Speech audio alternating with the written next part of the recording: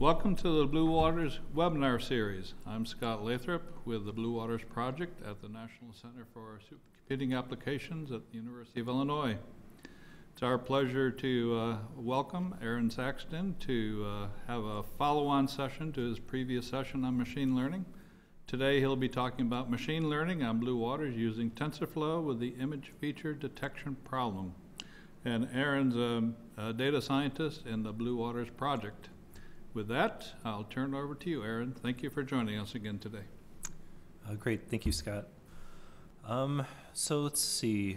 A couple months ago, we did. I did this presentation where I tried to explain this problem, and we got through a lot of the background. So we talked about neural networks and convolutions and backpropagation, and kind of all these building blocks that went into it. Unfortunately, I ran out of time when I actually wanted to show you how to do this kind of stuff on Blue Waters.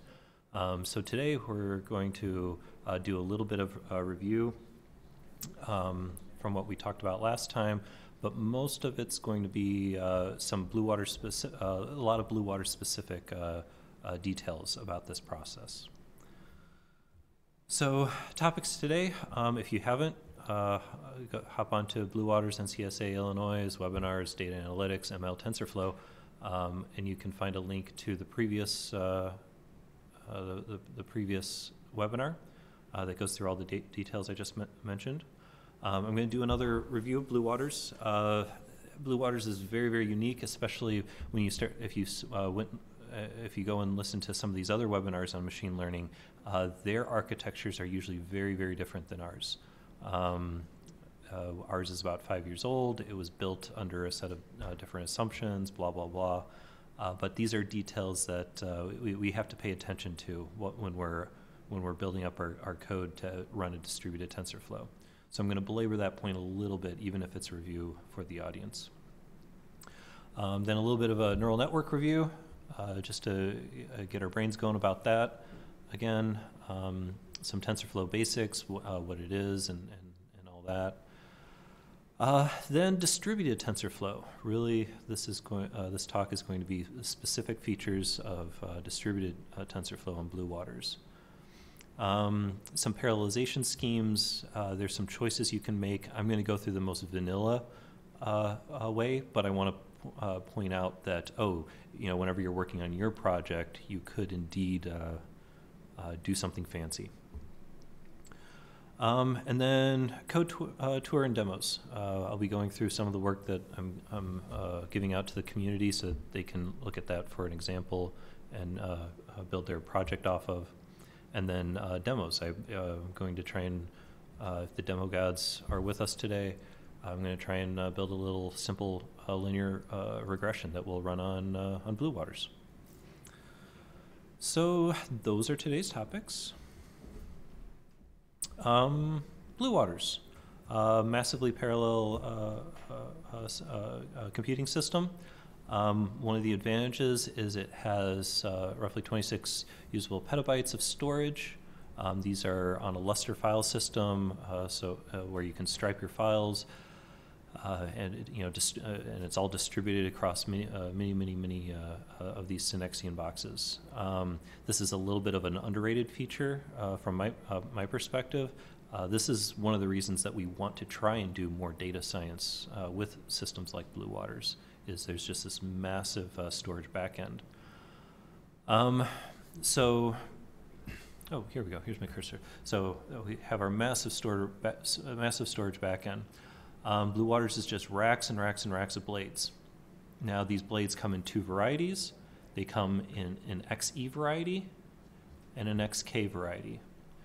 These blades have 4 sockets on each one. On the XE variety, that means that there are 4 discrete ADM processors on them. So on the XE nodes, we can place 4 distinct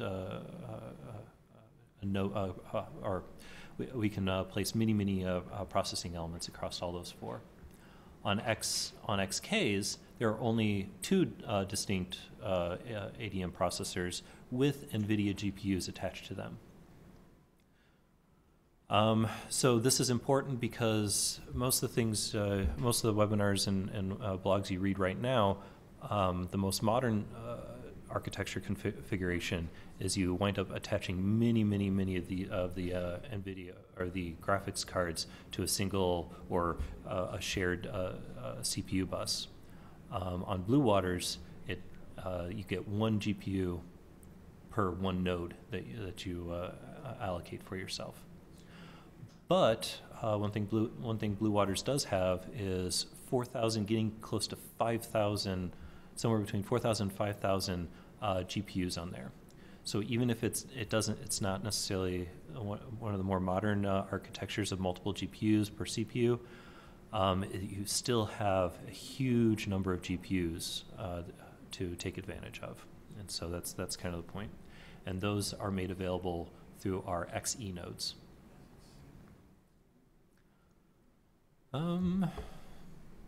Okay, so another refresher, reminder, the big thing I want to point you to, something you can run on Blue Waters, is the image feature detection problem running on the ImageNet data. Go review the last webinar I gave, and I talk a lot more about this. So some highlights of it is it's a very high quality data set, roughly 14 million images, 21,000 different classifications, all annotated, all well annotated, and whatnot.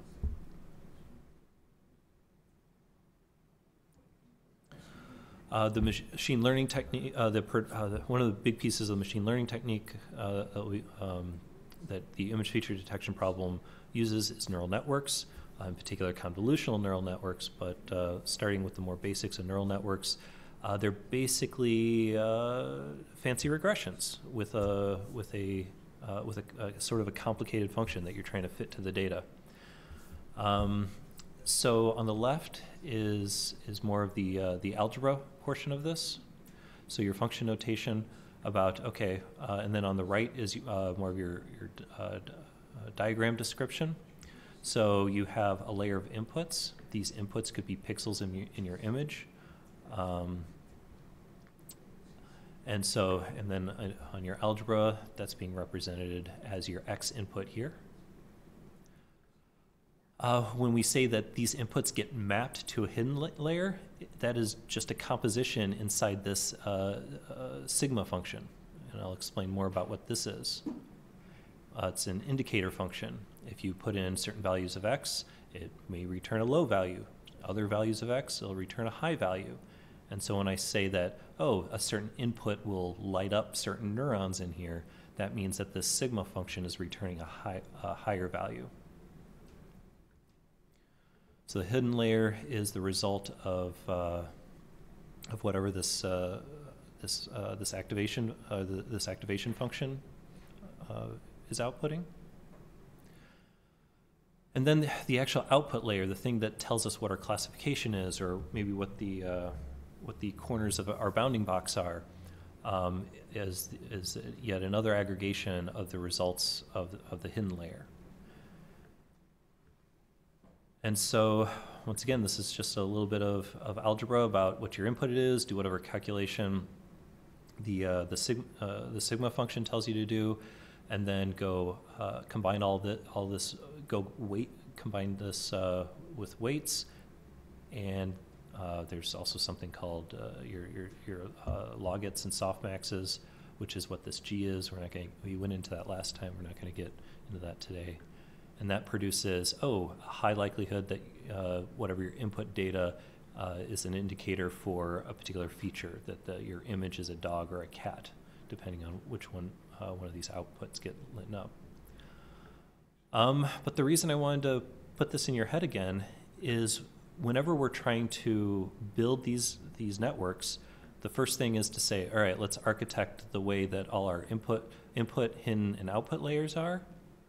But the thing we're training is what these weights are, what these betas and alphas. Whoops, didn't want to do that. What these betas and alphas, these are the trainable unknown parameters that once you feed a whole bunch of data through and backward through these things, this is the thing we're trying to find.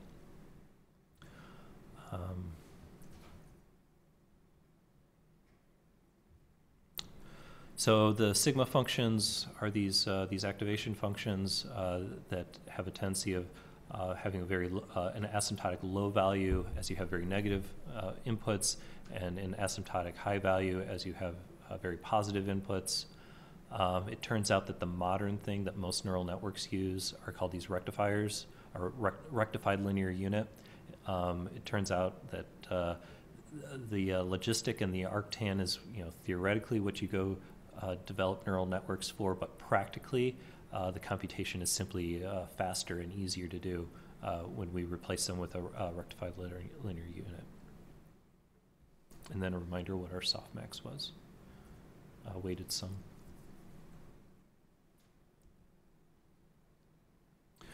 All right, some TensorFlow basics, reminders.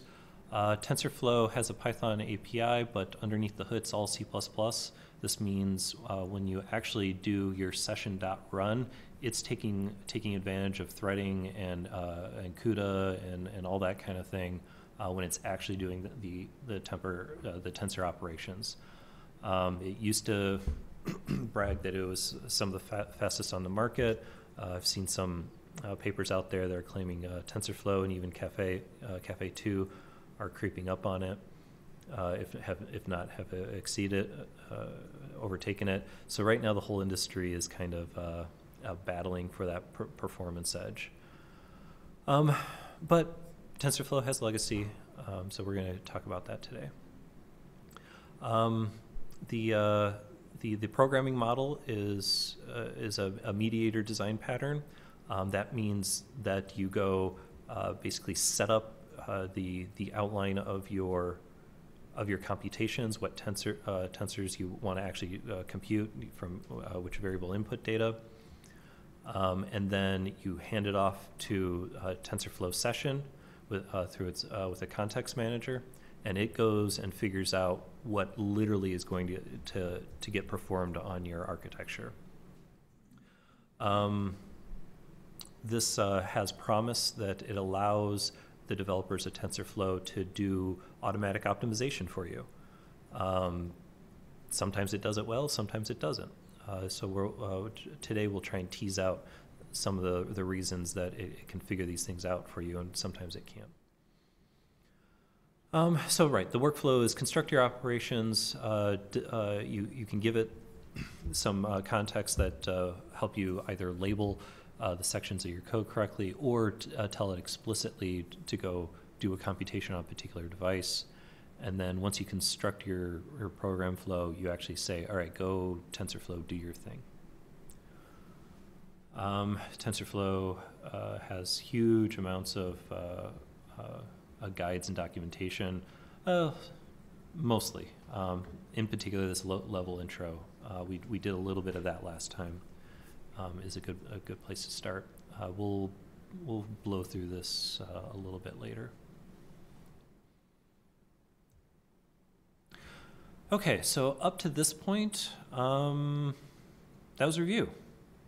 That was to tickle your brains and be like, oh yeah, we did kind of talk about something like that last time. So the distributed TensorFlow uses this parameter server workers execution model. There are good things about it and bad things about it.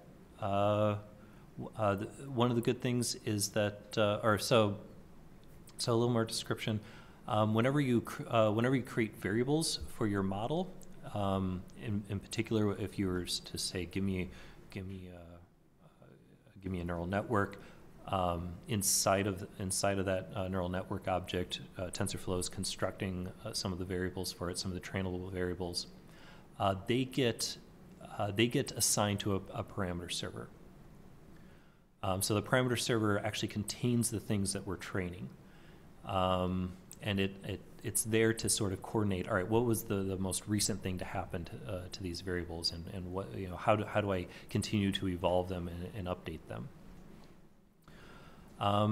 But then the on the worker side of it, it's constantly asking parameter server, oh, hey, what's the latest thing that I can use?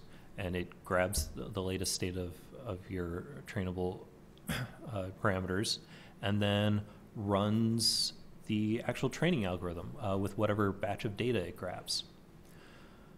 So the reason that this was a desirable model in the early days is it turns out that this is resilient. You can set up your parameter servers to have redundant copies of your parameters, or to spread them out all over the place. So balancing, if while you're training a model for several days straight, if your system has a failure for one reason or another, it can still recover. So that was the motivation for TensorFlow to set up this parameter server worker execution model, is resiliency. There are others out there, ones that support MPI more natively, especially on a system like Blue Waters where node failure is rare, and we can train models faster. We don't have to wait days and days and days on end. This is less important, but this is the if you want to use TensorFlow on Blue Waters, this is the thing we have to wrestle with at the moment. The team is working on other execution models to get those to you. Okay, so with parameter servers and these parameter servers and workers in mind, now let's think about, all right, parallelizing this thing. Basically, you have input data and your actual algorithm. There are different ways that you can chop up your input data, and there are different ways that you can chop up your algorithm. Our algorithm is chopped up into 3 big components. The actual model, the actual model inference. If you push some input data into it, what outputs actually get lit up. The loss, after you do a forward and backward propagation, how close are you to what the ideal model should actually be? How close are your weights to what the ideal situation should actually be, or your outputs are to what they actually should be? And then the optimize. Once you know what your loss is and you've computed all your back propagation coefficients, how do you wiggle those weights? How do you wiggle those trainable parameters in a direction that makes your model a little bit better? So the algorithm is basically a cycle of these 3 pieces. So taking off chunks of your input data. So lists of images and annotations, we pre-process those to package them together. So it's one big list. And how we take chunks of those and then feed them into this cycle.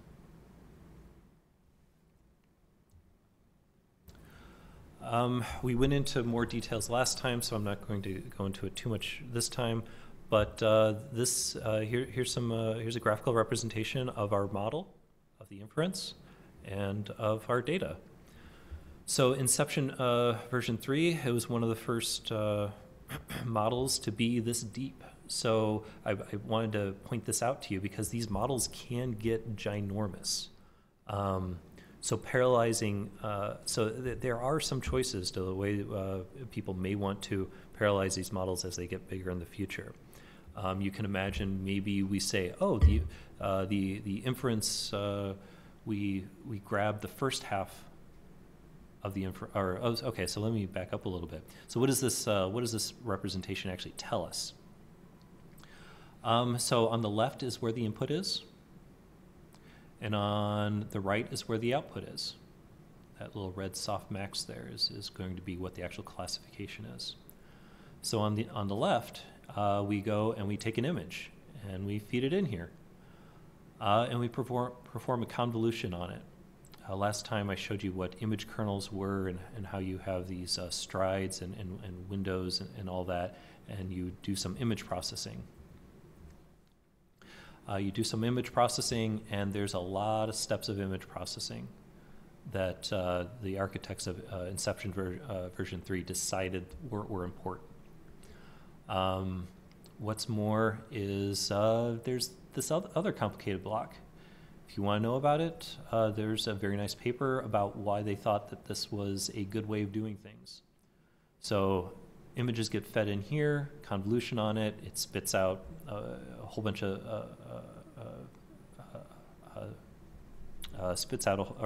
there's a whole bunch of stencils, whoops, or kernels already chosen initially.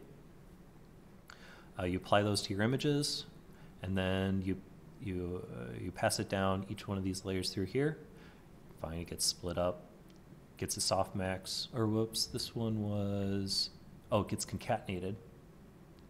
So it gets concatenated here, and then split up, convolved again. So each one of these has a big old collection of kernels that we will indeed be training, and then concatenating again, and so forth. So there's a lot of computation here. The way we're going to parallelize it is we're going to say all of this model sits on a single worker.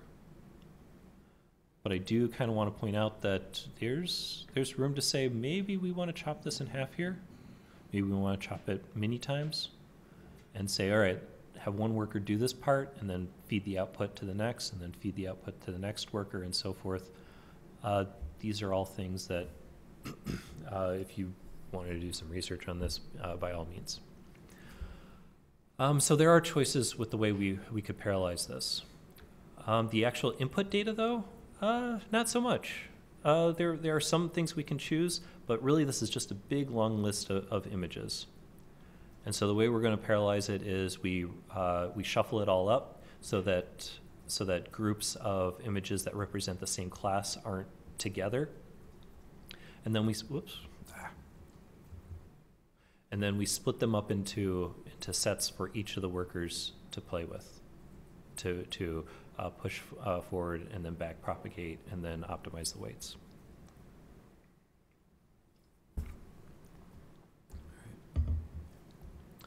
Okay, so a little more details on the parameter server worker side of things. So each of the workers contains a copy of the inference graph. Each of the workers, I didn't put that in here. So and each of the workers gets a batch of the data. And then it does its forward pass, backward pass, computes the loss, and then evolves the weights of the model. So remember, the weights of this model are trainable parameters. There's a copy of them sitting on the parameter servers that are there waiting to make them available to work the other workers as each of them goes through this cycle. So model, loss, optimize, report back to the parameter servers, tell them, hey, I did my best to update with the batch of data I have. Parameter server aggregates that from each of the workers, updates the variables on the parameter servers so that next time one of the workers comes through, it can grab that set of variables and then take another batch of the data and pass it through and do its cycle again. One thing to notice is that each one of these workers can be doing this cycle at different rates. Maybe it got an image that took a little bit of effort to decode or to perform a convolution on. One of these workers can be doing its cycle over and over and over again. It's feeding its weights back to the parameter servers, and they're getting aggregated, and the parameter server is updating its version of it. But one of the workers is going slow. That's okay.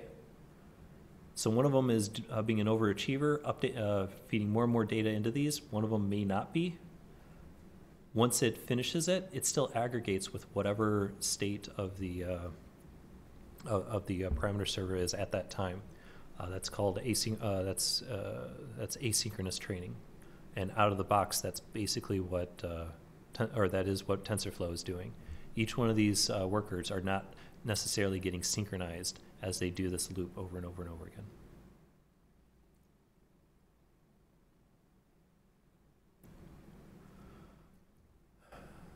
Okay. So now moving on to some Blue Water specific type features. With the latest, greatest hardware architectures, we talked about that a single CPU on the same bus has many, many GPUs. So if you want to do a multi-GPU run on a system like that, there's CUDA and NCCL and all these kinds of things that are already taking care of that for you. Blue Waters, we have to wrestle with its resource management system. So between scheduling a job of the right collection of nodes, so here up on the slide I have an example of allocating a job with 8 nodes, 16 processes per node on the XK nodes. So this would make 128 discrete processing elements. There's a catch with that. I'll tell you that in a second. Here you can read a little further. So once we tell Blue Waters, indeed, we want you to, for my job, to allocate this collection of XK nodes, when you actually want to run your executable, run command with arguments, you tell it how many total ways, where's my cursor? You tell it how many total ways of processing elements of parallelism you want. In this example here, I told it 8. And I tell it how many processing elements per node. I tell it exactly 1. The next line is telling you why that's important. So what this will do is on each XK node, it puts exactly 1 process. So on each XK node, it puts 1 instance of TensorFlow that knows about 1 single GPU. So this is a little bit of a secret sauce about how to get these things to run on Blue Waters. And the reason this is important is if you were to try and take multiple processing elements per node, it would run multiple TensorFlow workers on that node. That node only has 1 GPU. They would be competing for it. In my experience, is they wind up deadlocking. They're not very smart about managing themselves across processes. So 1 process element per XK node is super important for running TensorFlow and Blue Waters, distributed TensorFlow and Blue Waters. And my experience is that the jobs will hang if you don't do this. Okay, so the next detail is each Blue Waters node has a host name. Unfortunately, at the moment, doing MPI with TensorFlow is not quite an option. We've had some experiments and gotten some things to work, but not enough to give out to the community at the moment. So we basically have to use TensorFlow's gRPC over TCP to get this thing to work. So in order to, so once we allocate which nodes we get, we need to go find out what the host names of all the ones that were given to us. In particular, we need to decide which of those host names are going to be used for the parameter server and which of the host names are going to be used for the worker. And furthermore, which port that the parameter server and worker is going to be executed on, or is going to be listening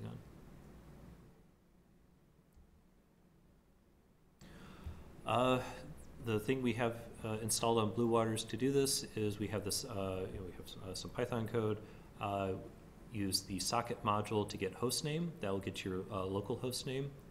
And then use MPI for PY to do an all gather. This will basically give you the host names of your entire AP run, of your entire job. So once you get that list, go through and decide, okay, this particular host name, indeed, I want it part of the parameter server. These, I want part of the worker hosts. some experiments I've been doing is you can host the parameter server and worker on the same node, and give multiple processes per node. There's a little bit of black magic that goes with that, and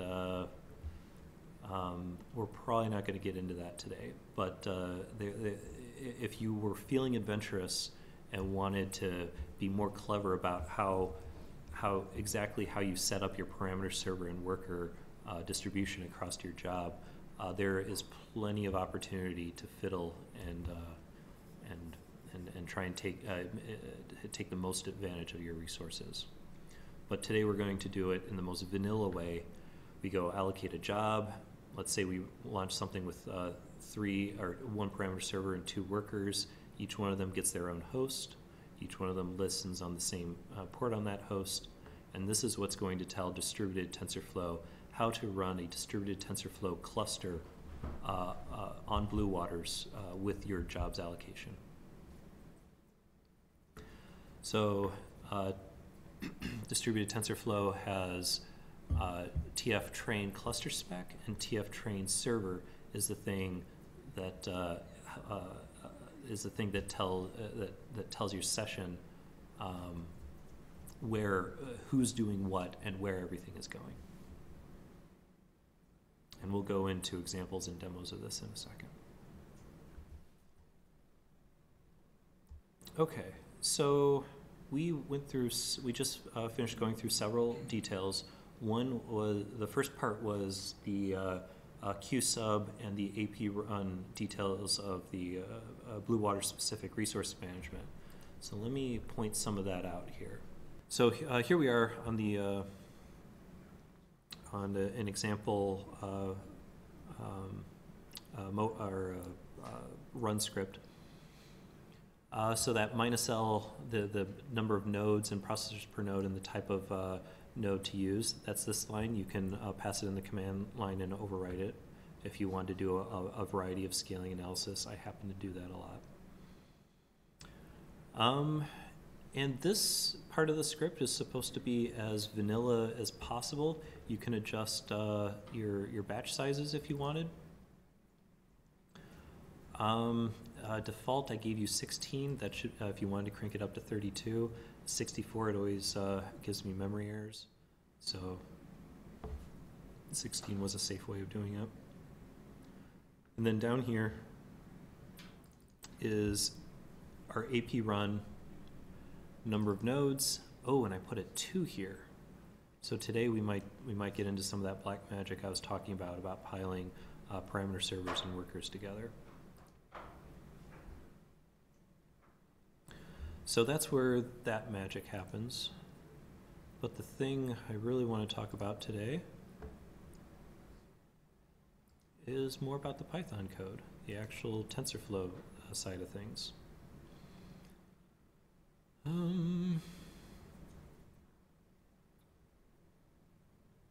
So this section here, all through here. So let's see, the host names. We start with our MPI for PY, com world, and then socket get host names. This, so this will give me what, whenever you do that AP run, this script is getting run however many times that you did minus little n for. So if we had 10 nodes, this line of code is getting run 10 different times on different locations. So asynchronously, you're getting 10 different host names here. Then I go ahead and do an all reduce for it. So this winds up being a Python list of all the host names. I also ask MPI what my rank is. So if I am the third rank, the third item, or the index 3 of this list is indeed going to be the same as my host name. All right, so a little bit of magic saying, you know what? Yes, setting up a distributed TensorFlow cluster is a little bit tedious. There's a couple details you're like, oh, why can't someone just deal with this for me? But these are basically the 2 to 3 lines of code that we use to gather the data to get through those details.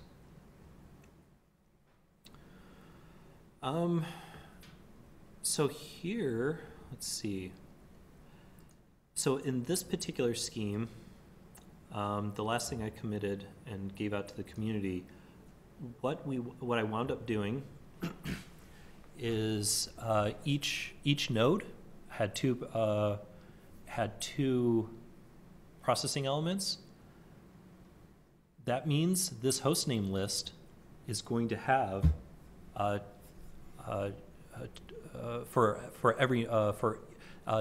each of the instances of this, they're going to share a host name. I stuttered through that. I'm not sure if I made that clear. So let's see. In the example, I asked for 8 nodes with 2 processing elements on each node. That means there's 16 different workers going on here. That means this hostname list is going to have 16 items. And it's going to be a list where there's going to be a whole bunch of pairs that have the exact same host name.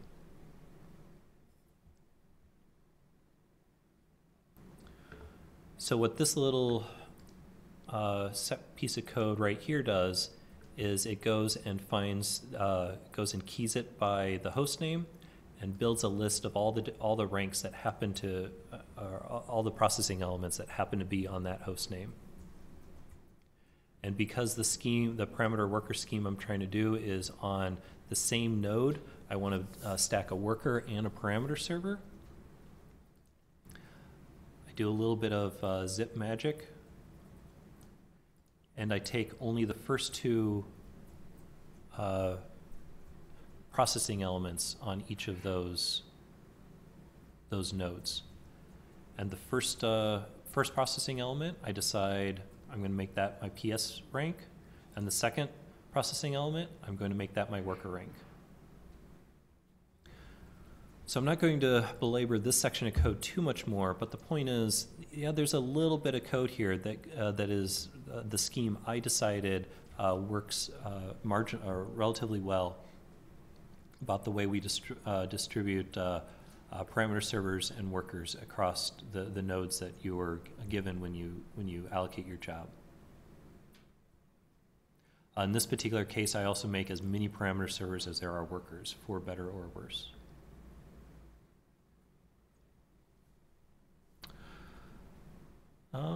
What else do I want to say about this?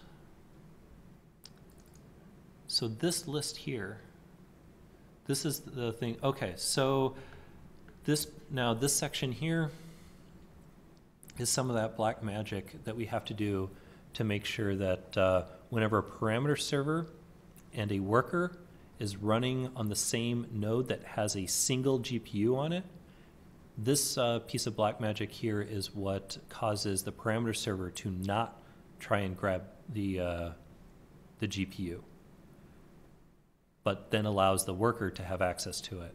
The parameter servers can't, there are pieces of the calculations on the parameter server that could take advantage of the GPU.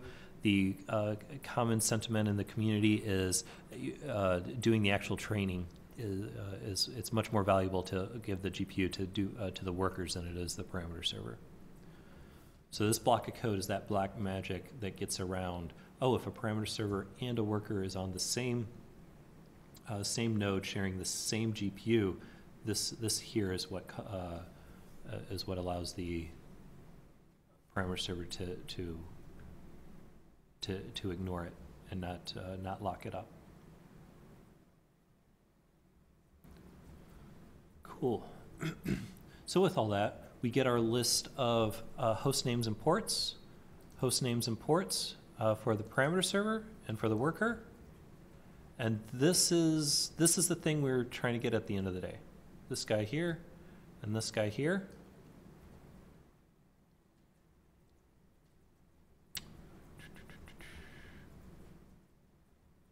Feed it into our cluster spec. The input of TensorFlow train, TF train cluster spec is a dictionary whose keys are parameter server and worker, and whose values for those keys are the list of host names. This is basically the thing that describes the organization of your cluster. So all that work, all that last 20 minutes I've been talking has been to be able to construct this object here. So if you got nothing out of all that blah, blah, blah, it's basically to construct this in a reasonably smart way. This object here is what what TensorFlow uses to actually do the communication, to pass the parameters to the parameter server and then back to the workers and back and forth as each of the workers finishes with each of its updates. All right, so this part of the code tour, I think I want to pause here. Let me see what my slides were.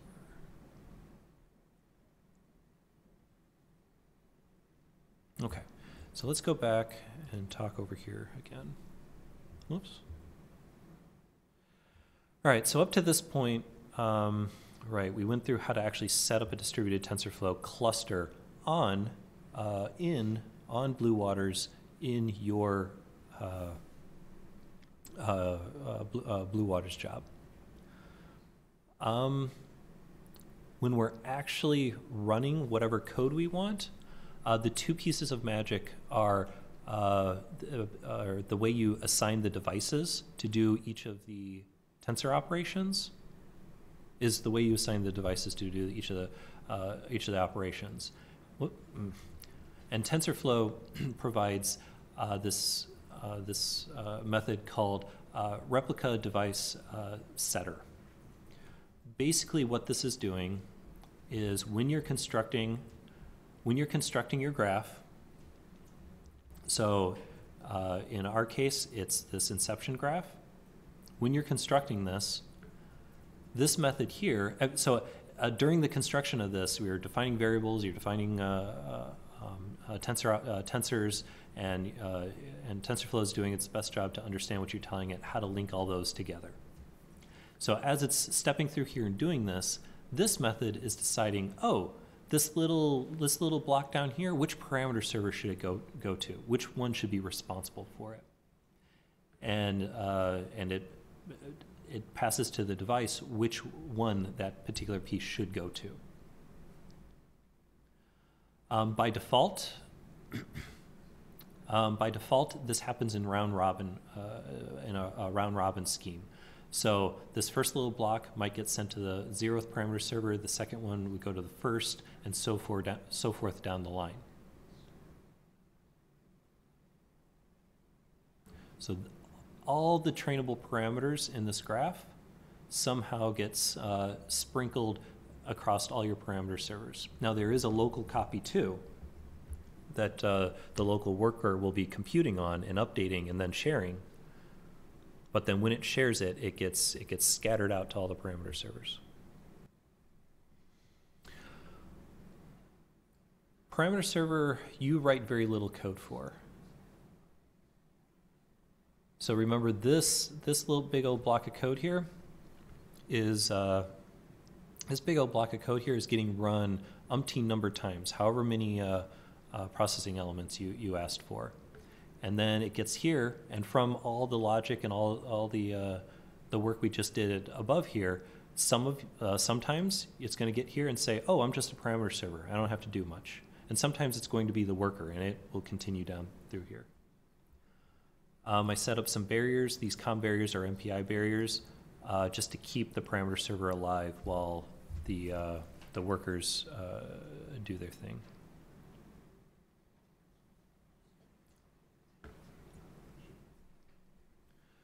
So here's that bit of magic. This is where, when you're building your TensorFlow graph, you need to tell it. Well, first you need to tell it which graph you're trying to build. In our case, we're just going to use the default. We're not going to do anything fancy with multiple graphs and passing things between them. This graph has a local copy, and then it has whatever weights in it are pinned up in the parameter server. So part of it's going to be in parameter server 0, part of it's going to be in parameter 0, 1, part of it's going to be in however many parameter servers you define. And then this guy here is what's telling it, oh, whenever you define a variable, use this particular parameter server to place it on in that round robin fashion.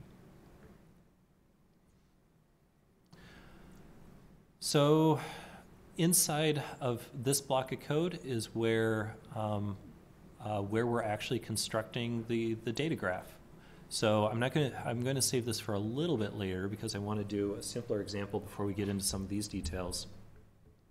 But we tell it what the actual load operations are in this batch inputs, how to split it up. Somewhere there's the inference, global step, optimizer. And then the inference down here, the actual logits. And of course I put some name scopes around them so that when we look at our tensor board later, we sort of kind of know where things are. So building the graph, and we're going to go through more of those details in a simpler example, and then I'm going to come back and point this out. Now the last ingredient that is distributed TensorFlow specific is this TF train monitor training session. The big thing that gets passed here is, remember we had to define, we defined that server object, and this is where we tell the session what the thing is that's actually passing all the variables back and forth. So this is the last piece of specific distributed TensorFlow magic that happens. And it knows about the rest of the server because of the thing we constructed earlier and passing it there. So this session here, whenever we hit .run, it knows to add the, go grab weights and then put your results back because you told it what the server was.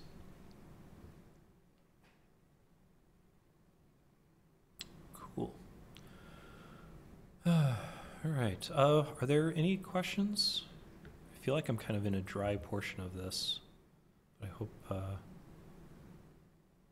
audience is getting some use out of this. Nope. No questions. Okay, cool.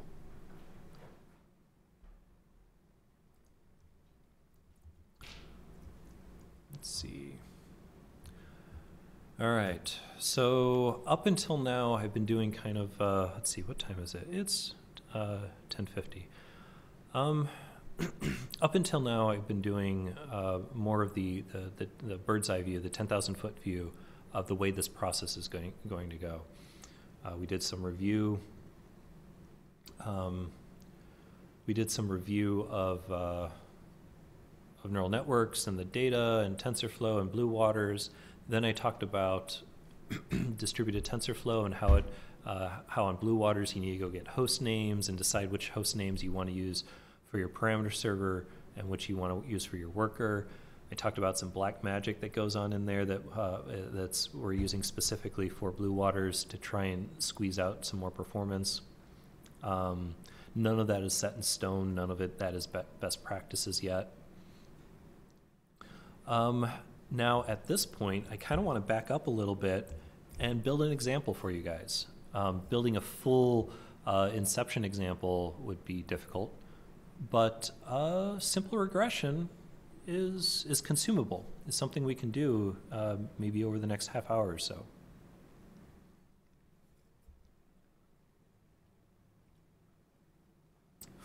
So what we're going to do is we're going to randomly generate some data with some known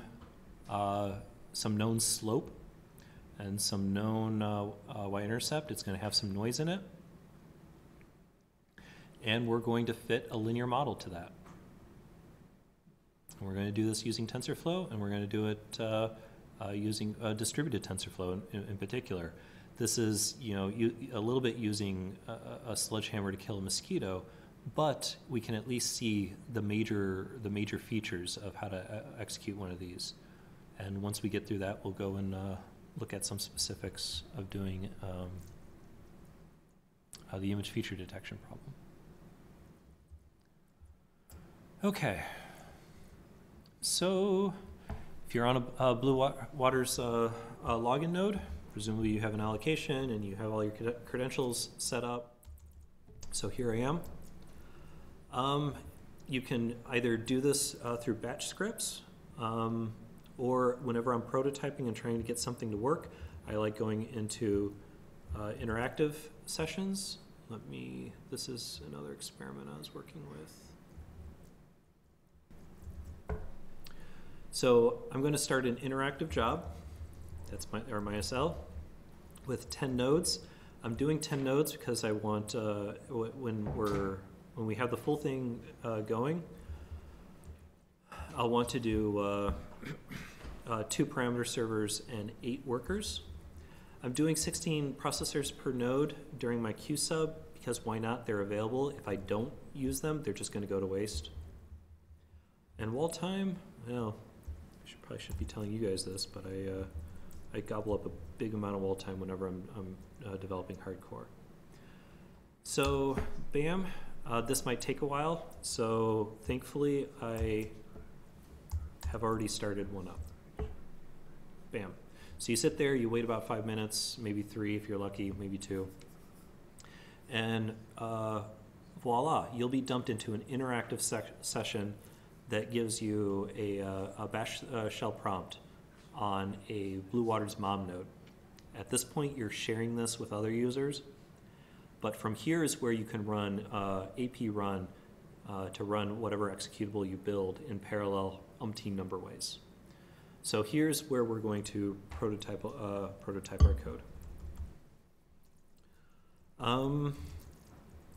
CD development. This is just the way I like to organize my code. Blue Waters, we're going to do here.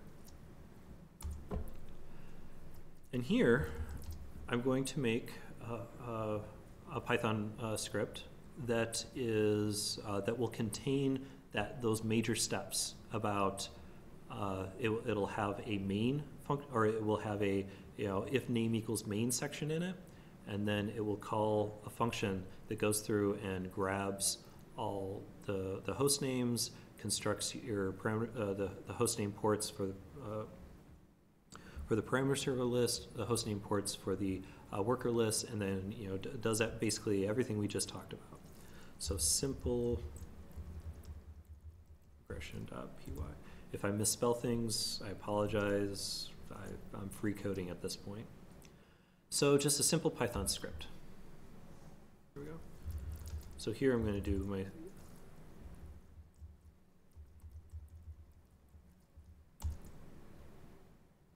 that's behaving much nicer. All right, so like any good developer, many of you probably can from scratch start typing out a Python program. I'm going to cheat and recycle some of my older work. So first, do one of these, bam. I'm actually not going to do that. The function I'm going to define, the thing that's actually going to get run here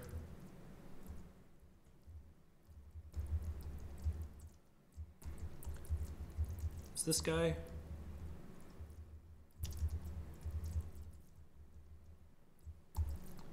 Bam. So at the moment, this thing does nothing. If I'm over here in BW mom and I do, let's see, let's do module load BWPY. I'm also going to want an BWPY MPI. AP run minus n. Let's just do 2. Let's go over here. Oops. Right. Hello.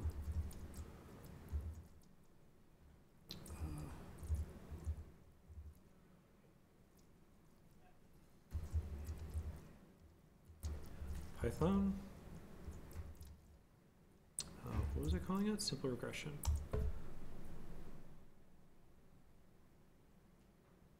Hello, look at that. All right. So what I did is I told it to run 2 total instances of Python's space simple regression. and I told it to run one instance on each node. I could have done this. And this will just take a second.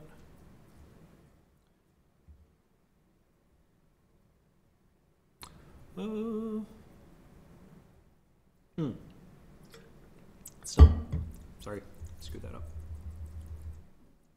Yeah, that's what I wanted to do. So this will print out hello 4 times. It happens to have ran 2 of them on one node and 2 of them on the other. Great. Okay, so in our simple regression, if you remember, we want to generate some mock data, some faux data that has some properties we know about. So if we're doing a linear fit that has a slope and a y-intercept, so I'm going to create tr true slope, true y-intercept, -3. Gonna make it a float. So whatever model I train, I hope that its weights, its trainable parameters, when TensorFlow is done with whatever it's doing, its trainable parameters, one of them is going to be 0.3 and one of them is going to be -3. Okay. So I'm not going to bore you with too many of these details. NumPy, oops. No, I'm not going to do that. I'm going to use the random module to generate data. I'm doing this for a little bit for pedagogical reasons. TensorFlow has methods that will generate random data for you. The thing I'm trying to get across here is you can suck in data from basically anywhere and do whatever you want with it. It's not necessarily the most efficient way of doing it, but for pedagogical reasons, I'm saying, all right, let's just use built-in random to generate some data, and once we have that, we'll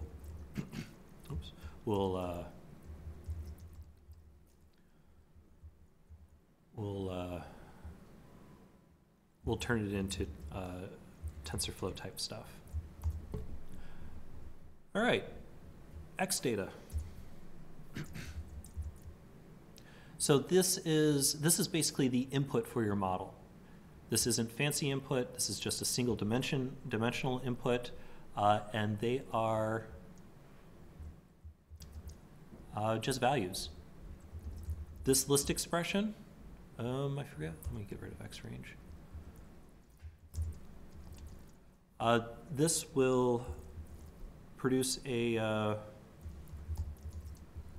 numbers between 0 and 10. So this is just randomly sampling some input domain of floats between 0 and 10.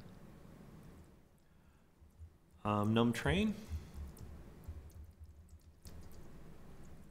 Let's do 1,000.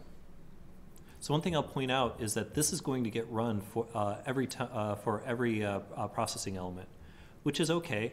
Which means this is sort of a soft scaling as we do more and more things in parallel.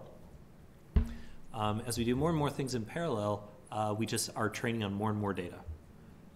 Indeed, it should train faster if we're lucky.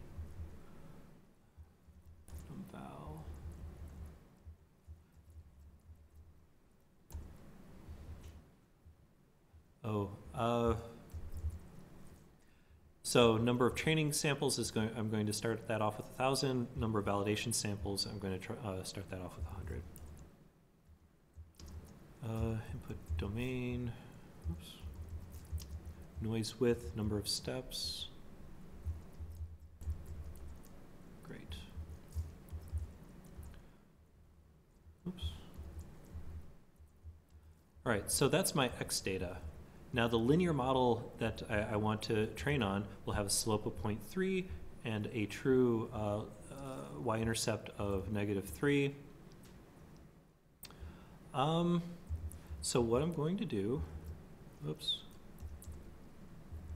is I'm first going to build some noise. Right? I mean, if I have a linear model and I just want to build a line, yes, I can plug all that, the way I sampled my X domain into that, and I can get all my values on this line, but that's not very exciting. So I want to build a whole bunch of stuff that moves all this business around. And that's what this is going to do. And I happen to do just a normal distribution on this. So this looks like a bell curve. Centered at 0, noise width of 0.1. So 1 sigma, 0.1 sigma. So you expect most of the values to be around somewhere between negative 0.1 and 0.1. What is that? Something like 50% of the values, 30%. I forget exactly what that was. All right, Y data. Okay. So here is where I'm actually building this mock data, this thing that I want to play around with. So I take all those weights that I did above. Whoops. Make sure I didn't do that right. So I take I take all my, let's see. Oh, that's what I did here. So I went ahead and zipped my X data together with my noise. I take the way I'm sampling my X domain, and I multiply it by the slope. This is just mx plus b, x, m plus b, plus the noise. Cool. If I weren't talking so much and all that, this is something you could do 2 minutes. So if you want to do just sanity checks to see if something's working right, there you go. Generate some data.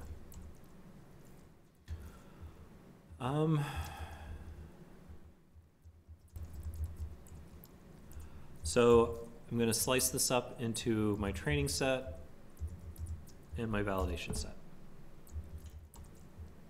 All right. So all of that all of that is what it is. This has up to here has nothing to do with data science, or I'm sorry, it has nothing to do with TensorFlow. It's just basic data science. This is the 0th degree problem that we can do with data science. It's just and that is basically building all these blue dots through here. All right, now let's get into some TensorFlow business. I'm going to start building some pieces. At this point, I might have this out of order a little bit. This thing here is indeed creating a step counter. This thing here, in terms of raw data, is simply an integer. At least that's what it was last time I dug through the code. There might be more fancy frills added on here for mutexes or semaphores or whatever they're using underneath the hood to synchronize this. But effectively, this thing is just an integer.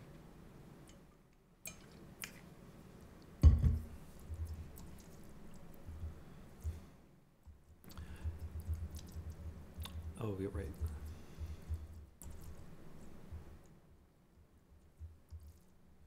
I'm copying this out of an old example a little bit so it's cleaner. And also there's some pedagogy in watching me go through each of these and isolating everything. Okay, up above, we use just built-in functions to generate some faux mock data. This is the step that actually creates a tensor, a constant tensor at that. And it's the input data for that. There's things called you could have done this with variables. You could have done this with by feeding. You could have also done this with queues. I'm not so I've worked a lot with the queues. I don't have a good lecture built for it yet. We might talk about that a little bit at the very end, time permitting. But this is the simplest way that we can simply build data for a model. Just build a list, a regular old Python list, and tell it to be a TensorFlow constant, a float 32s.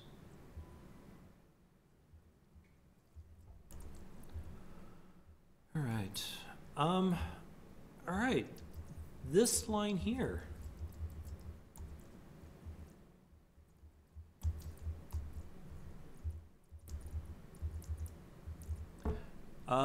Since we're doing such a simple example, it's a little bit lackluster, but this is the money shot. This is the thing here that is the actual model. This is the thing that contains what we're trying to work with, that contains the slope and that contains the slope and the y-intercept. One thing I've been naughty about so far is I haven't been importing TensorFlow very well.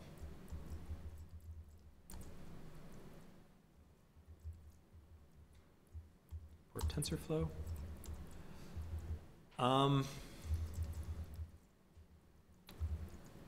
At the moment, the version of TensorFlow we have to import something a little bit special to get a basic dense model.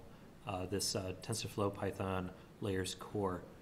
There's a little bit of a minor culture shift going on with the TensorFlow code. Now that we're up to 1.7, I have no idea who's won that battle. But some of the original code was written more with a functional programming model, and now they're building it out to be a little more object-oriented. And so to get the actual object that is your dense model, you have to go through tensorflow.python.layers.core for the version that we are using on Blue Waters. Okay. So what is this thing? A little bit of Google won't help with. TensorFlow dense model. If I spelled it wrong, it'll correct me. Layers dense. This is the thing I just built for us.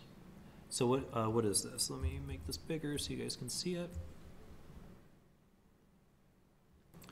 This is the functional interface. Ooh, how do I, 1.7, this is the first thing. Let's see, can I get guide to TF layers? TF layers. Okay. So functional interface for the densely connected layer. All right.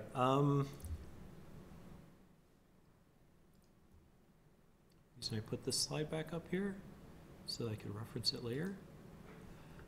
If we had a single input, a single output, and a single hidden layer, that's roughly a line, especially if we use a linear activation function.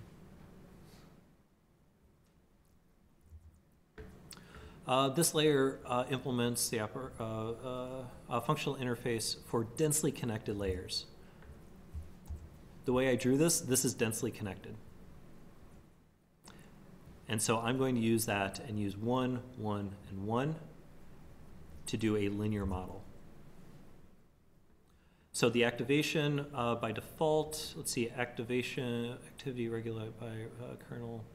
Activation, somewhere down here it says if activation is none, activation function, you can pass it whatever one of these you want. You can go define your own. If it's none, just a simple linear activation. So this is just a mx plus b. And so there's a whole bunch of other things going on. If you, let's see, activity regularization, you can go regularize all the weights on it. Bias regularization, you go regularize all the bias weight trainable parameters on it, and the kernel, all the kernels that go in there, and whatnot. So this thing has a lot of features, but we're only using the fact that it has a linear activation. Great. All right, so that's our inference, that's our model. Save often stupid, there you go.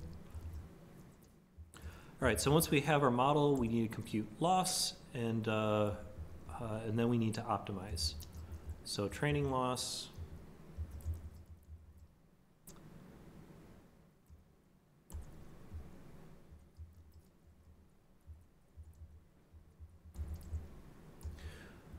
Okay, so TensorFlow defines a whole bunch of loss function. Well, defines the two main loss functions for you: mean squared and cross entropy. This example, I'm just going to use a regular mean squared loss function. So let's see. Heuristically, we need to pass in. So let's see. Oh, I haven't done that portion yet.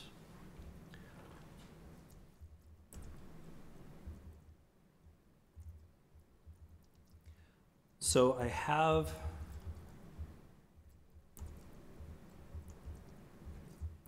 I created an object called linear model. I still need to tell it what data it actually needs to operate on. And that's that data that I defined earlier, TFX train data. Did I do split in here? Oh, good, I did it there.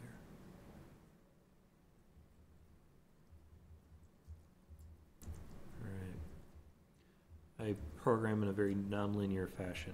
I go get the big items and then go fill in all the littler stuff.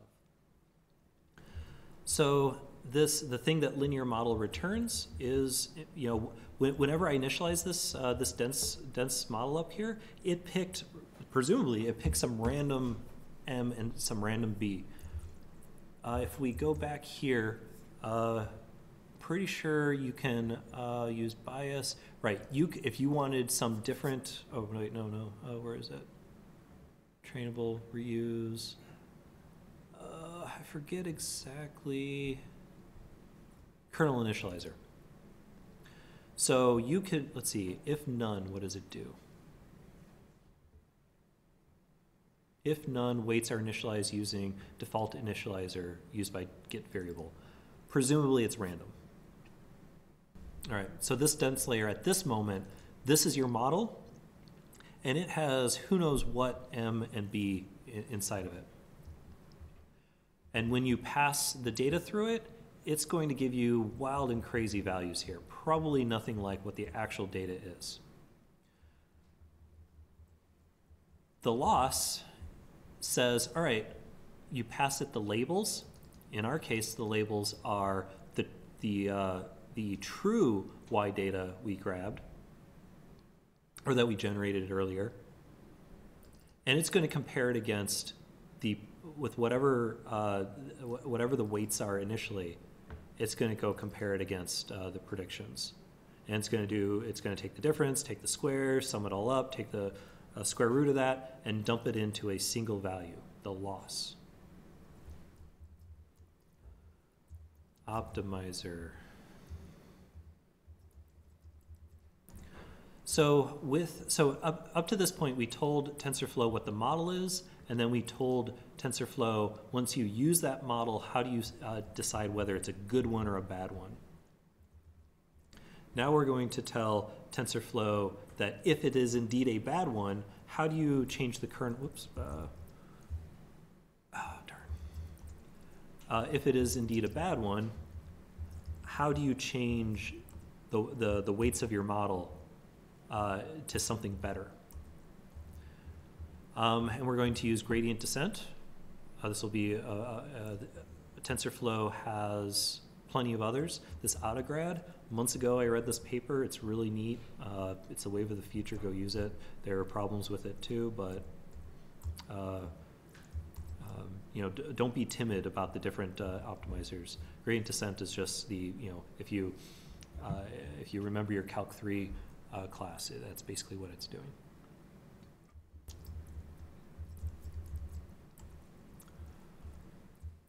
And then you have to tell it what exactly we're optimizing. We're optimizing the loss. We're trying to minimize the loss. It takes in a global step to know, to basically know where it's at. No, it takes it in to increment it. This optimize step is the thing that actually kicks everything off. This is the one that says, oh, if you've gotten here, indeed, you have performed one entire step. Monitored session. All right, so because I was super excited, I skipped over a whole bunch of stuff. I'm going to go back and explain to you.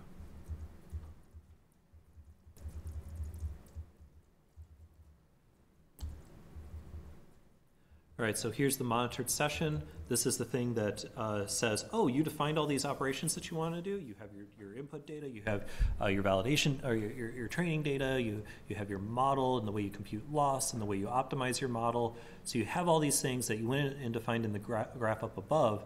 This monitored training session is the thing that says, great, I'll go do all that for you.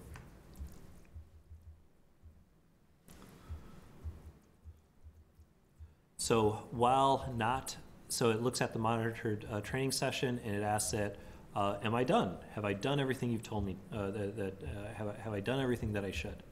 So basically I'm setting up a big long loop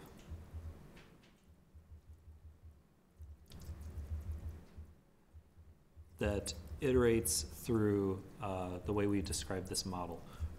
Forward propagation, backward propagation, oh, yeah, that's right. Good. Compute your loss, optimize your weights, and so forth. Okay, so when you call run here, the thing I'm actually running is the train and then loss. So over and over and over again, as this while loop ticks away, it's going to say, oh, go compute some gradients and evolve the weights in this direction. Go recompute all the loss, and do it all over again. And every one of those steps, it indeed returns whatever the output tensor of the training is, which is some big tensor. At the moment, my memory is a little fuzzy, so I'm not going to try and describe exactly what this thing is. But if we were to indeed print it out, it would be hard to read right off the bat. And whatever that loss value happened to be. So when this monitor session.run executes, indeed, it is in fact going to compute whatever the loss of your model is at whatever step this is. And I went ahead and printed all that out so we can see something. So if I had students in front of me, and if I were doing this in front of a class where there's a lot more feedback, presumably people would have started yelling at me about, oh, where's all the distributed stuff? Let's go back and fill all that in. So far, I basically went through and did an example about just vanilla TensorFlow. How do you build a model? How do you build a model that does something useful, marginally useful? Let me get rid of this at the moment.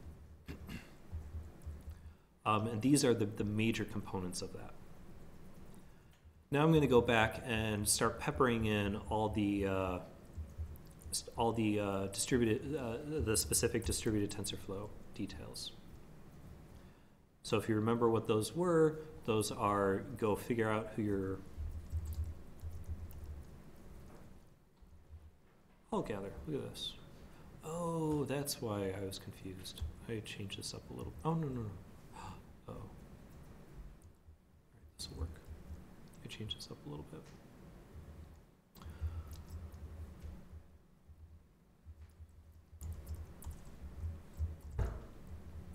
So let's go at pepper all that in. So setting up the light piece of MPI I need to. For some reason I didn't grab that.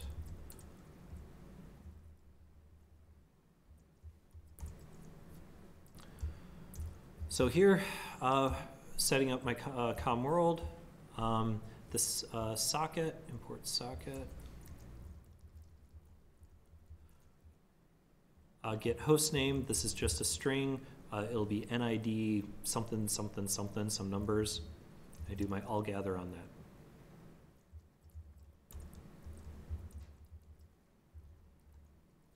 Super simple test.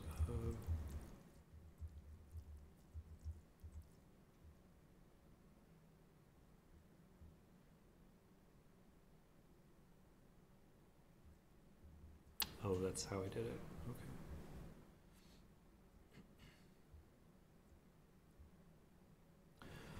All right, so we walked through this bit of code once already.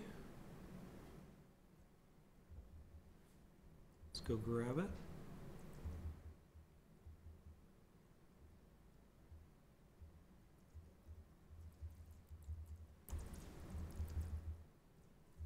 Bam. Let's see. Oops. This probably isn't. Oh, I also used from iter tools.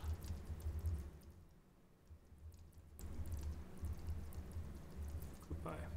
Oops.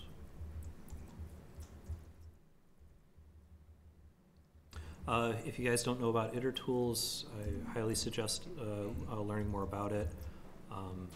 It's super nice. That's all I got. So we got all our host names. I get all the unique host names. Just the keys there. Run through that. Let's make sure I got everything I need to.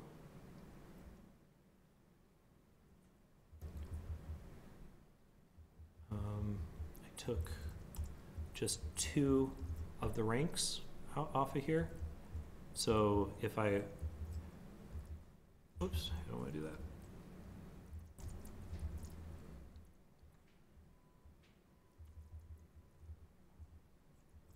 So if I happen to do something silly, like, what did I do this at? Let's do, well, if I happen to do something silly like,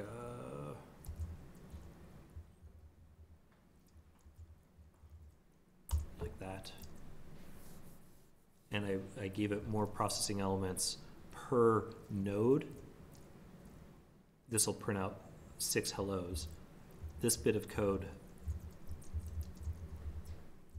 that bit of code there filters out all the extraneous things and only keeps the 2 that we want. All right, so a little bit of logic about do nothing. This is what I was looking for.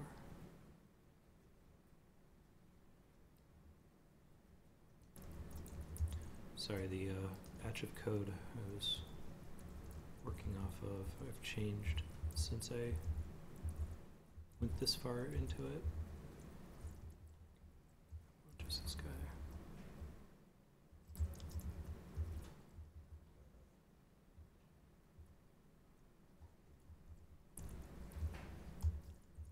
Bam.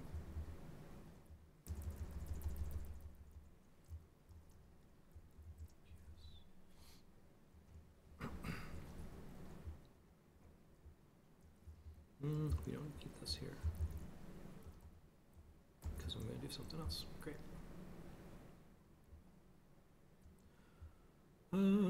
Host ranks, PS ranks, get all this right. Most of that code shouldn't happen. I'm waiting. All right.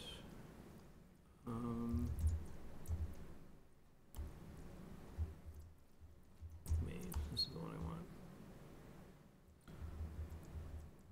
All right, when I'm gonna go ahead and print all this out for you so we can see it.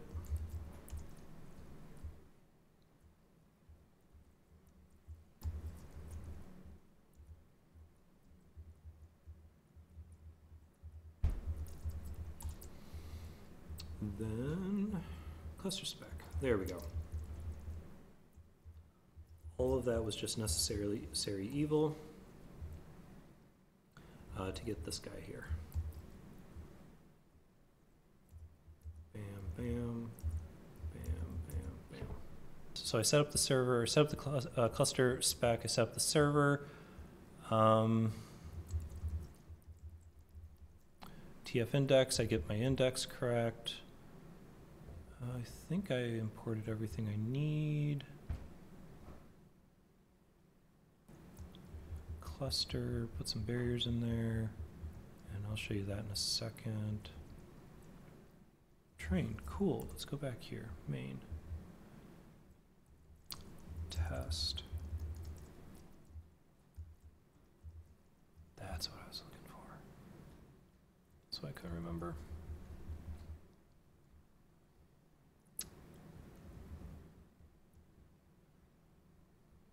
Noise, this is all the data we talked about. Train split. Okay. The other thing specific to distributed TensorFlow is indeed these, let's see, where is it? Where we built this data, these constants. So pedagogically, this might not have been, let's see, search constant. This might not have been the best thing to use, but these things are getting shared on the parameter server. So everybody sees roughly the same list. So if you're iterating through this list, and you have six, and you have, let's say, 4 different workers iterating through it, one will start at the top. The next one will then try and grab it too and say, oh, the other guy was already at the top. The parameter server will communicate this to him. They'll say, oh, the other one's already at the top. I guess I'll take the next one. And then the next one after that will take it, and the next one after that will take it. My point is, this is shared. For pedagogical reasons, I'm going to split it up so that, fine, there is a global copy, but the iterator that's walking through the list won't. I want kind of each worker to have its own knowledge of where it is while it's walking through the training data. So I'm going to use TF split.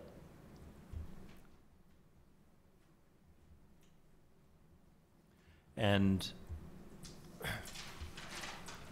so I'm going to use TF split to chop it up into however many workers we decided to have. And then I'm going to look at myself and say, oh, I'm the ith worker, so this TF index. Let me talk about that a little more, TF index. I forgot to tell you about that.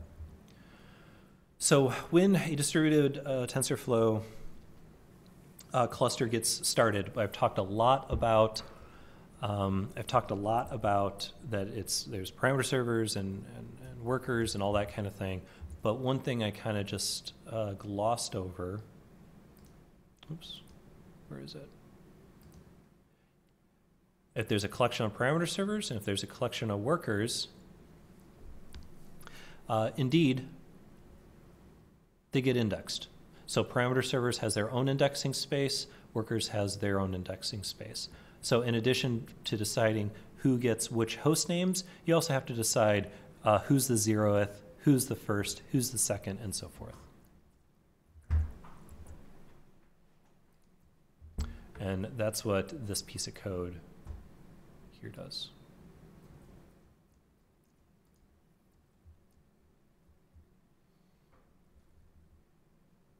Cool. Dense model, optimizer. All right, I'm getting close. We're not going to do validation quite yet. All right, so here's another small detail. Yet another one. Hooks. So while this monitor training session is happening, sometimes you want to execute some special maintenance type things. In particular, sometimes you want to look at your step and say, oh, I'm done. Let's abort. Let's get out of this. That's what the stop at step hook does. So this is the thing that is globally shared, that's looking at the global step, and as everybody simultaneously is stepping through their data and training their model and whatnot, it's reporting back to the monitored training session And this thing here is the thing that says, oh, when that global step number gets to whatever num steps is, be done. Or rather, down here, this monitored session should stop, return false. So I need to move that over.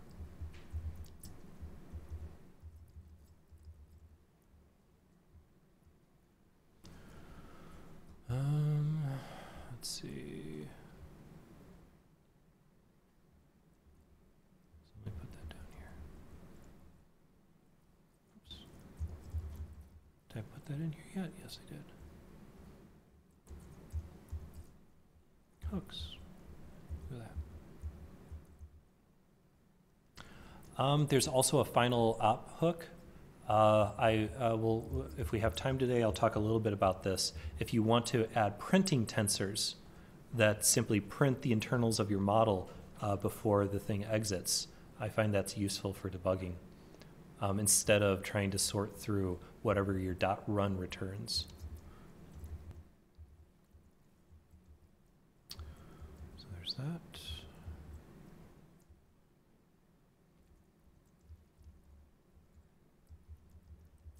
See, I think train. Let's do 100 to get started.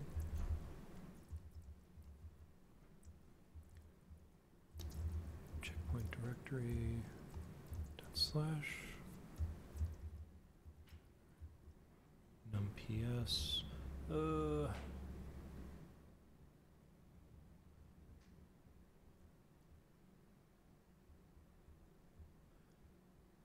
Keep talking back and forth about this.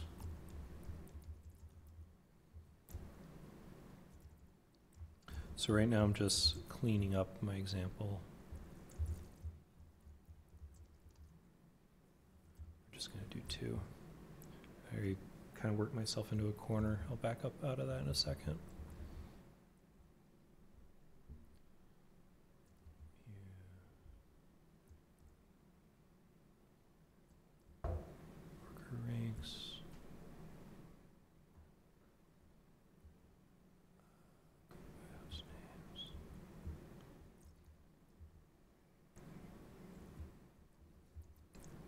I'm going to come back and modify that in a second. In fact, I'm going to try and run it here in a moment, just so you guys stop being so bored. Do nothing. So we set up the cluster. I want to make sure I got all my major stuff. Whoops. TF index, do I need to give it that yet? No, I don't. Okay, that's fine. I set up the actual model portion of it, the raw. Oh, that's one thing I didn't do. All right, since I changed things around, whoops, yeah, let's fix all this up. So I have X data local and Y data local. If you remember in the model, I gave it TF train. If I let it run like this at the moment, I would have that iterator problem. Each of the workers would be trying to walk through that list and advancing the iterator, and they wouldn't know that they were supposed to stop.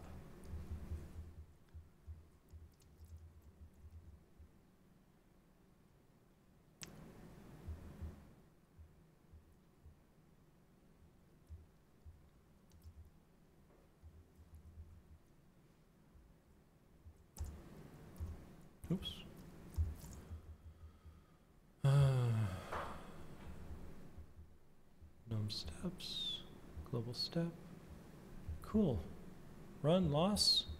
I've probably made some mistakes, but this is the broad brushstroke of what you have to do a simple distributed TensorFlow.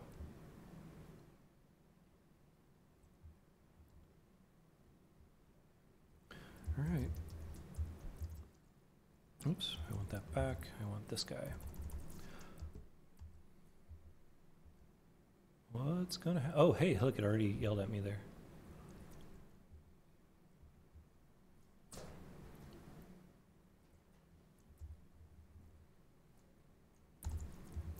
this is going to break. I'm going to tell you why in a second.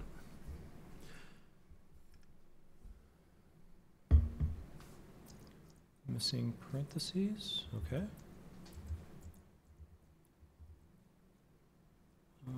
That's line 54.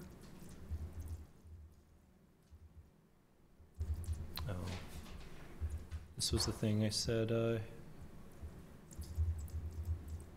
they've recently changed the BWPY business. So I need to back out of this.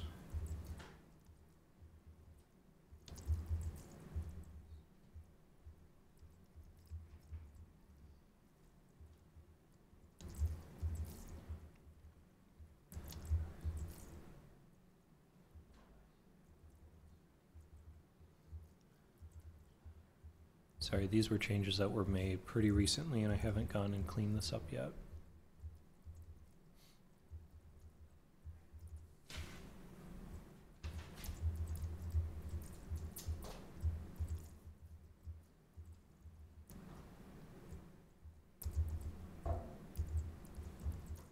Yeah. All right, so did I do any more weird prints? My rank is that. Percent S, run on worker.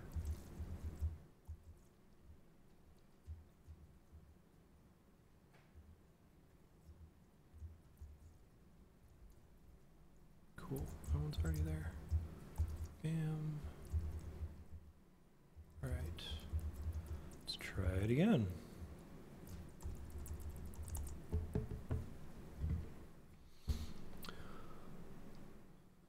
So after after we get through all these details, there is a only medium barrier to entry to set one of these jobs up.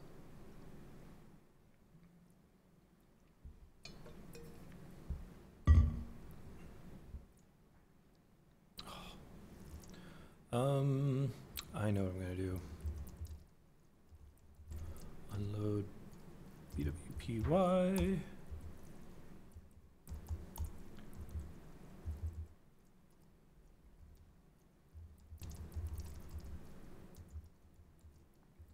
Zero 0.3.2. I know this one works for my code. And then there.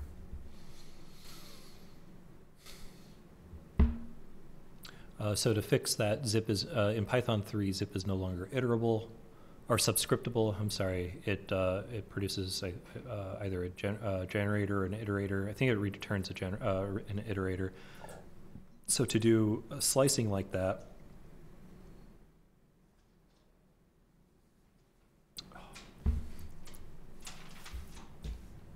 thank you. So to do slicing like that, you need to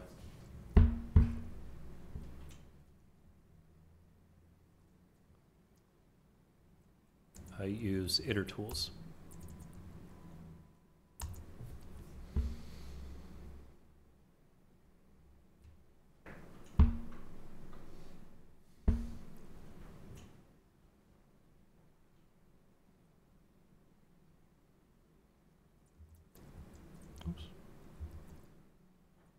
Is it doing something? The reason I chose this example is that this is the thing that took less than one value to unpack. Okay, so the mistake I made was I was mixing my parameter server schemes. I want to do the simple one for you guys, so let me go back and fix that.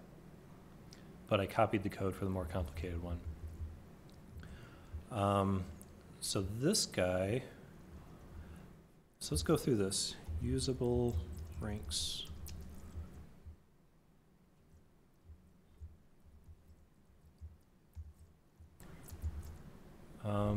So that basically, let's see. So that basically gives me all the ranks that are on unique hosts. And what I want to do is PS ranks.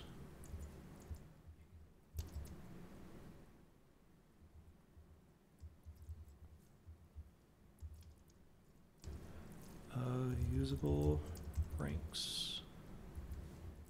PS ranks, I want the first num PS. If somebody knows a more Pythonic way of doing this. And for the worker ranks, I want to give it everything else after that.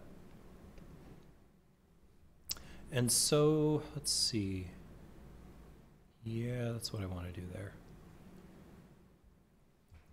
So what this will do is indeed I get all the right ranks.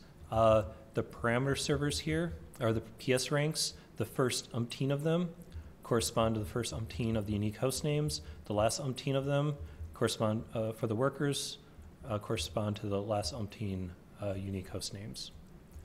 I'm going to break this down to 1.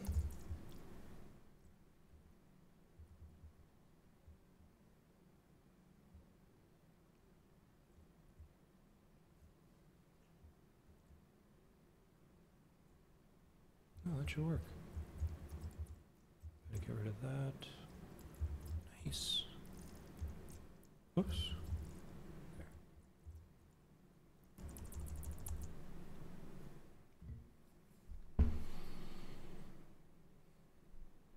So I have 10 minutes. I'm trying to show you guys that the loss goes down. That's the punchline here.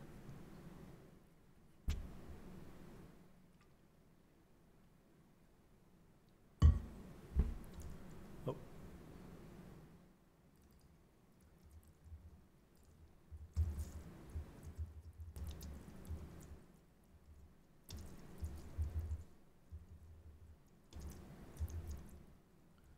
Let's see.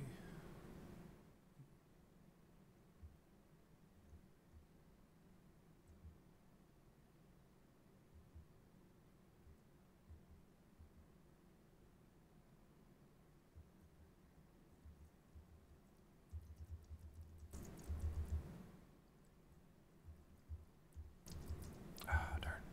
Don't do that. All right, this is, what was it up above, this TF?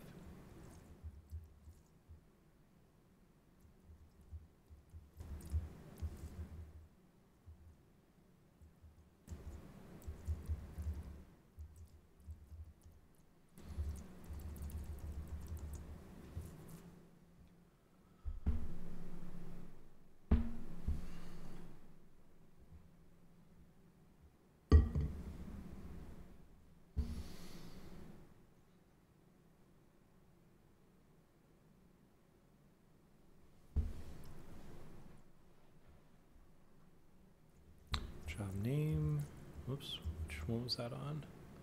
That's on line 67. 67, look at that, all right. Job name, why? Job name. If, else if. All right, I might need to bail on this piece.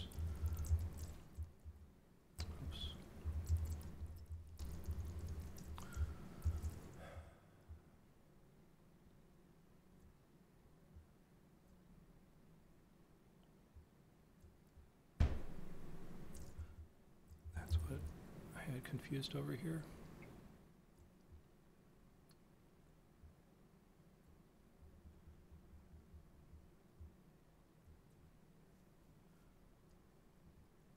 All right, I've mixed and matched a whole bunch of code that I shouldn't have.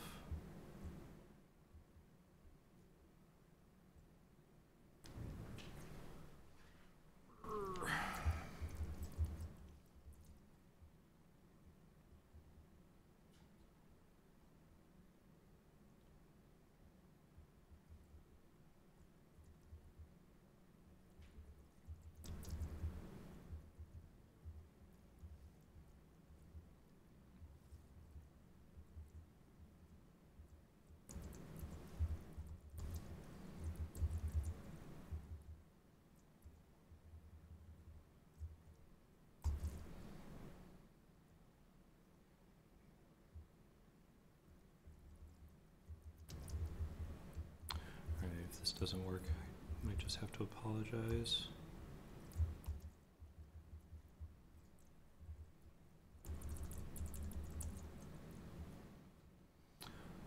So this is an example how this gets a little bit tricky too. you start thinking about all these schemes about where you want to put your parameter servers and workers. I want to show you the simplest thing, and the simplest thing is I go get all my go get all my host names, and the first say one of them goes to the parameter server. That's what this thing does.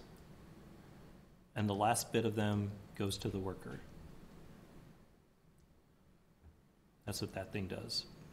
So building the parameter server host, the first host names, the first goes to the first one of them goes to the parameter server. And then, whoops, I already screwed that up. Thought I fixed that correctly. No, I did that right. Good. I just saw it wrong. And the last goes to the worker.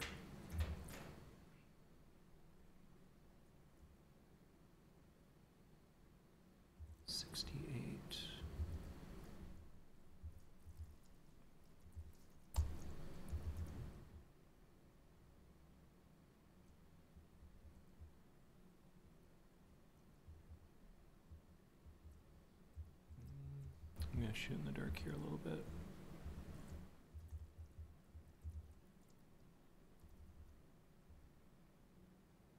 Get rid of all this do-nothing stuff. This might screw me.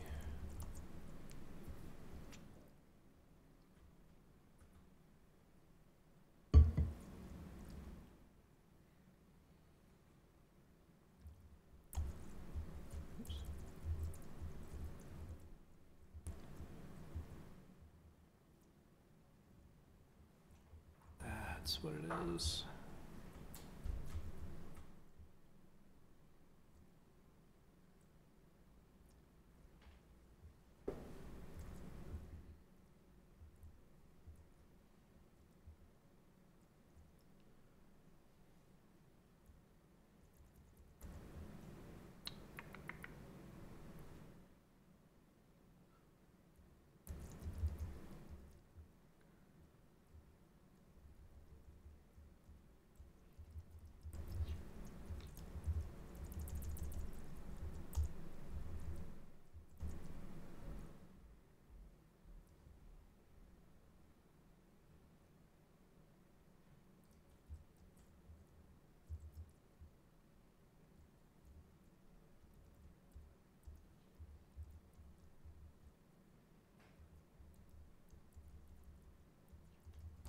Sorry, when I rehearsed this, I was able to find the blocks of code I wanted to cut all the examples out of. And, you guys didn't notice it earlier, but I got mixed up which blocks of code I was in.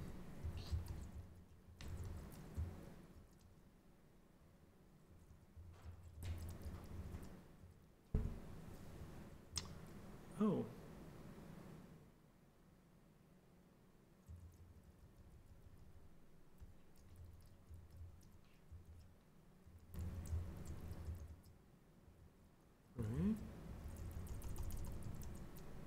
So I mixed up some of the details.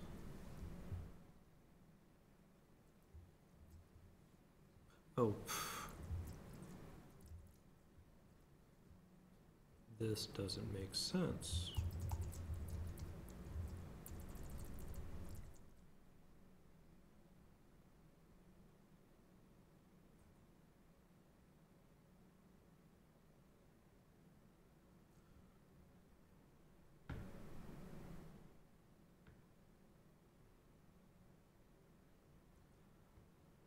So now I think we're getting close. So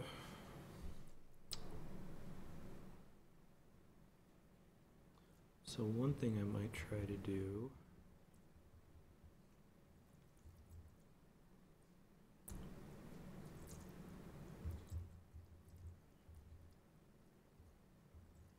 the thing I'm trying to show you, so def test. All right, so this thing's still wired up for that. Let me see if I can get away with that.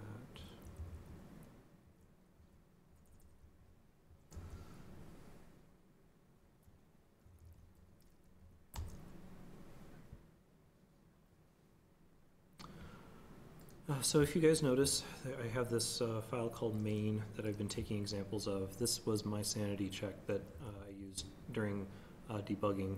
It had a lot of some weird things in it. And at some point when I was bouncing through here, I mixed up where I was pulling code from and bringing it over here. So what I'm doing now is I'm kind of bailing out and seeing if my main.py still indeed works. And it doesn't. So let's see, I am at time. Unfortunately, the demo god was not with me. What I'm trying to get at with this big long example is, indeed, there's the section where you have to go sort out all of your host names, give some of the host names to your parameter servers, some of them to your workers. You need to index them correctly. You need to build your cluster and your server. So that's the initialization portion of distributed TensorFlow. After that, this example was, all right, let's just build a simple cloud of data, like a linear, like that guy. And let's build a simple linear model. That is what dense. That's what that piece was. You also have to split up your data so that each worker knows which batch it wants to work on. And then construct your stop hook and your monitored training session. Recall that you're passing the server target, the thing that you built with all the host names to it. It's the thing that is telling that whenever you run session.run train comma loss, it's the thing that knows where to push and pull the weights and the parameters. This monitored session.run loss will return a big complicated tensor, and then maybe not that complicated, and then how much loss that step of the training actually computed. And this would have printed that indeed at each step the loss goes down. And you could have looked at your linear model, could have looked at the kernel in your linear model to see that the kernel was indeed getting closer to true M and true B. Honestly, I don't know why this guy, my main.py, isn't working. That was working recently. But I think, so I don't bore you guys too much more, that's kind of where I want to stop on that little disappointing detail going on. So at the end of the day,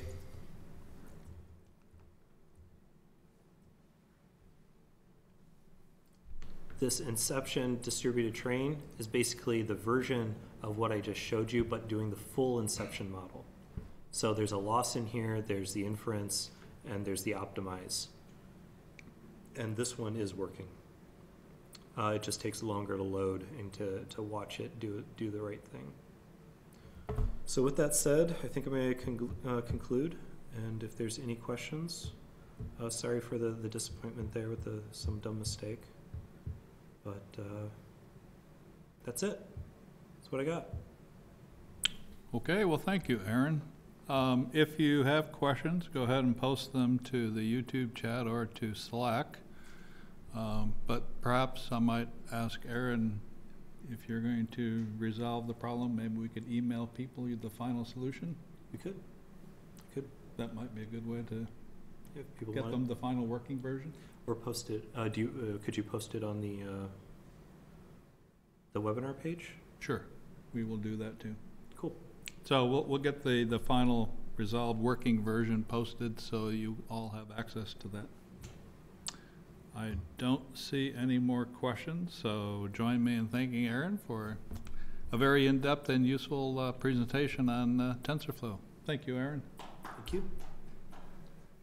Coming up, our next webinar will be April 18th. A different topic than some of our others. This will focus on the Exceed Service Provider Forum, and will be presented by Dan Stanzione, the director of the TAC Center. So we look forward to seeing you on the 18th. With that, let us know of any comments and suggestions you have, and we look forward to seeing you in a future webinar. Thank you.